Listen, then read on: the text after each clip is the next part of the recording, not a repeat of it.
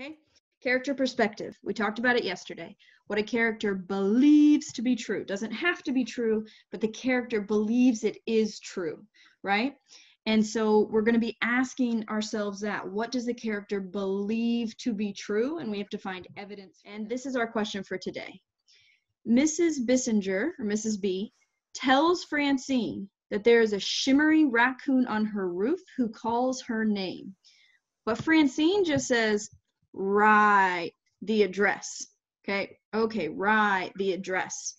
And so the question is, why does she say that? Why does she just go write the address? And you got to think about what she believes, what she knows, something she realizes, something she understands. You got to think about her perspective. So what we're going to do today is we are going to reread the first chapter, and the whole time you're trying to think about why she just says, right, give me the address, thinking about her perspective. Francine thinks it's no real raccoon on her roof. Okay, Francine thinks there is no real raccoon on her roof. Great, you answered it. You answered the question, and now we're going to do the evidence a bit later. Okay, Tajay, go ahead. Thank you for your answer. Great. So I think there are some really great answers up here. It's not about if you agree, it's if they have a perspective in there, okay?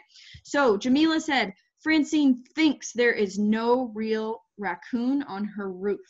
Thumbs up if it has a perspective, thumbs down if it does not have a perspective. There is a perspective in here. How do you know?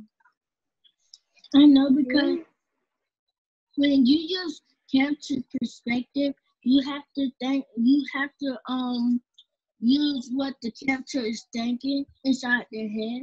You just nailed it. Next one. Francine needs the address so that she can come. She can't help without the address. Is there a perspective in there? Why do you think a perspective is not in there? Why do I think a perspective is not in there? Because it's not showing what she believes. It's not showing what she believes. Okay, so let me come to you, Tajay. What do you think? Do you think it shows what she believes? Tajay, great job analyzing your own response. I just want to point this out. This is really important. Sometimes it's hard for us to analyze our own response and say, actually, no.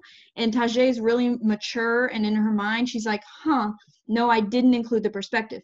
Interestingly, Tajay, I agree with you. She does need the address to come, and she can't help without the address. That is absolutely true, but we're trying to get her perspective, okay, on why she's just like, okay, give me the address.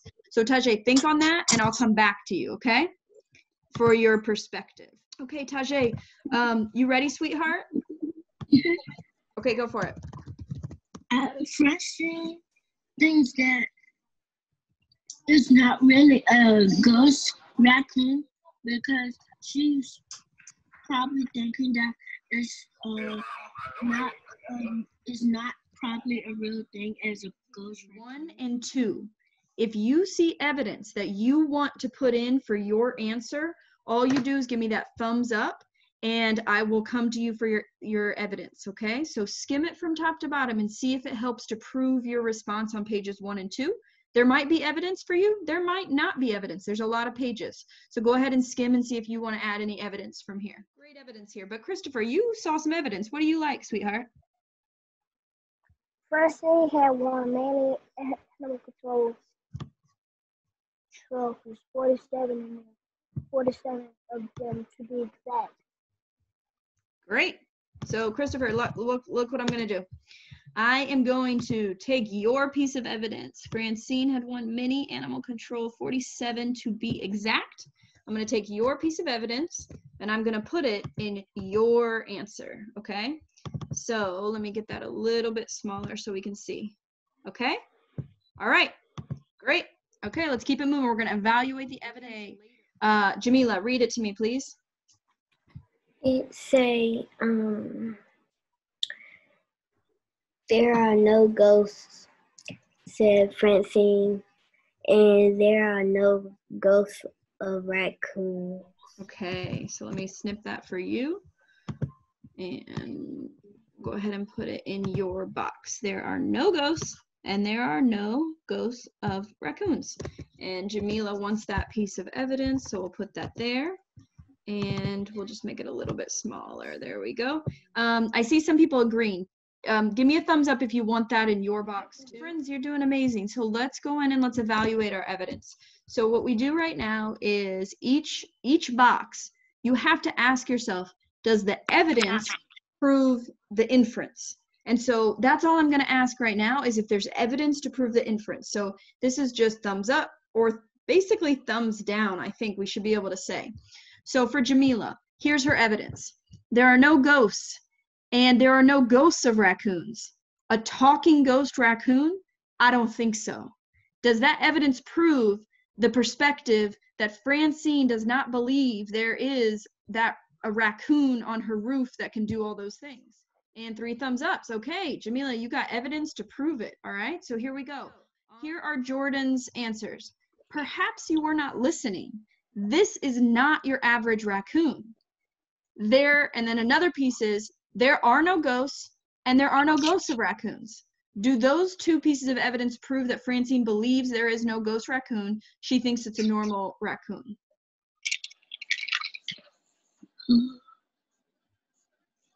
Thumbs up, both pieces. Thumbs to the side, 1 piece proves it. Thumbs down, 2 pieces, they both don't prove it. Okay? Talk to us, please, Christopher.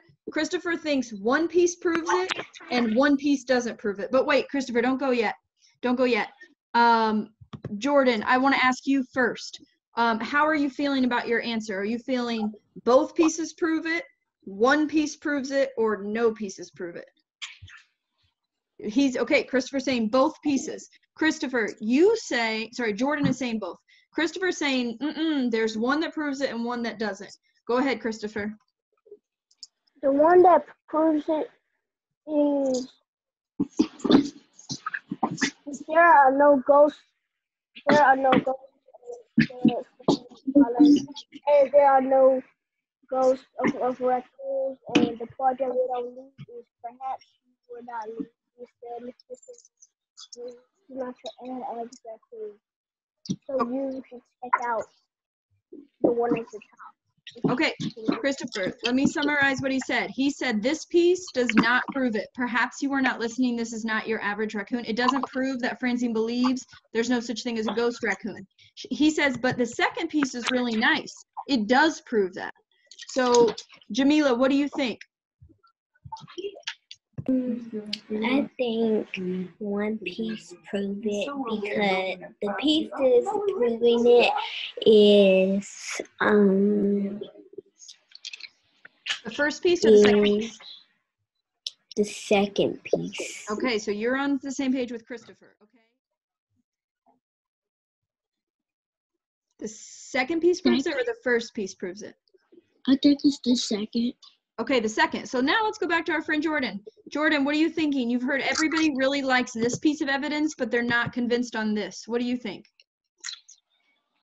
I think I would agree back because it really doesn't show how she believes that it's not a real raccoon. You want me to get rid of it?